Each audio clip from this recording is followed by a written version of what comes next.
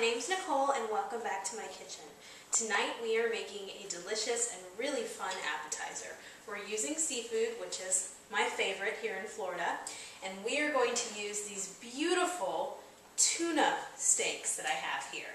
I have 2 tuna steaks and I have it marinating right now in ponzu sauce, which ponzu is an Asian sauce. It's basically a citrus-flavored soy sauce.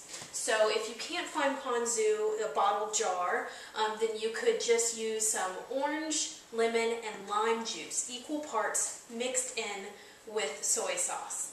And that's how you get your ponzu. It's delicious flavor. So I just have my tuna steaks in this ponzu.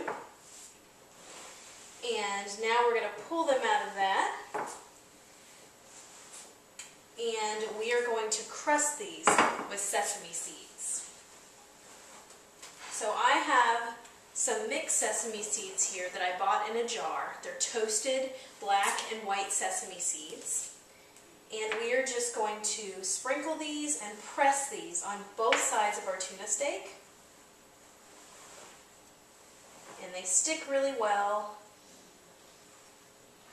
There we go. About a tablespoon per steak. And while we're doing this, I have my cast iron pan over here heating up. Cast iron is my favorite pan to cook in when I'm searing something, because you're going to get that delicious crust on the outside, but the inside's still going to be nice and rare, and that's how I like my tuna. If you like it more medium rare, just cook it for a few extra minutes. But we're not going to have to cook it long at all to get that rare inside. Probably about 30 seconds to a minute, depending on the thickness of your steak. Okay, we're going to crust this one. Now, before I cooked these tuna steaks, I was making my mashed potatoes. We have wasabi mashed potatoes, and we're going to top them with our seared sesame tuna. How delicious does that sound? And of course, our special ingredient in our wasabi mashed potatoes is going to be our Philadelphia cream cheese. That's really going to give them a great creamy texture. Alright, so these tuna steaks are just about ready to go on. Now, I usually use olive oil when I cook, but for something that is going to be a high heat, olive oil doesn't do too well. So tonight we're using sesame oil. You just need a swirl in the bottom of your pan, maybe about a tablespoon. If you don't have sesame oil, you could try canola oil also, or grapeseed oil. Okay, so let's put this steak on.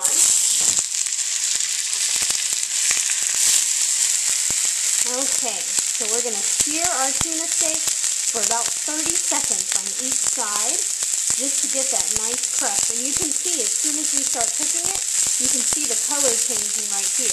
Doesn't take long in a hot pan. So now we're going to use our tongs and just flip it over. Look at how perfect that is. Beautiful, beautiful color. It's going to have a great flavor. So now flip this one.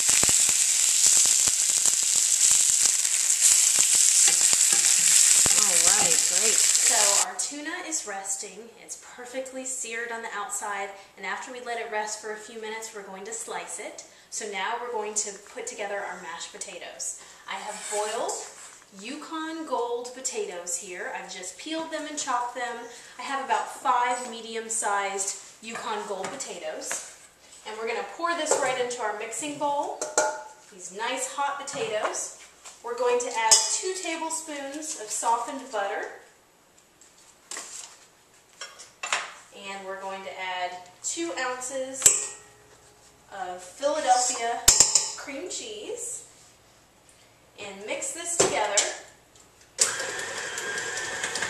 And that cream cheese and the butter should blend pretty well because these potatoes are nice and warm. So it's all going to incorporate great. It's going to be a really rich, chunky mashed potato, and that's how I like it with this dish. Alright, perfect. Didn't take long at all. So now we're going to add our wasabi paste. Now, wasabi is Japanese horseradish, so you can find it in almost any grocery store in the Oriental section. So you can usually buy it in a little tube like this, and we are going to do, this is according to your spice preference, because it can be a little spicy. I'm going to start off with about a tablespoon, mix it in, taste it, always taste as you go, and add more if you want. I like the heat, so we'll probably add at least another tablespoon. Perfect. I can smell it. Whew, it's cleared my sinuses, but it's some good stuff. Okay, so we added a little bit more.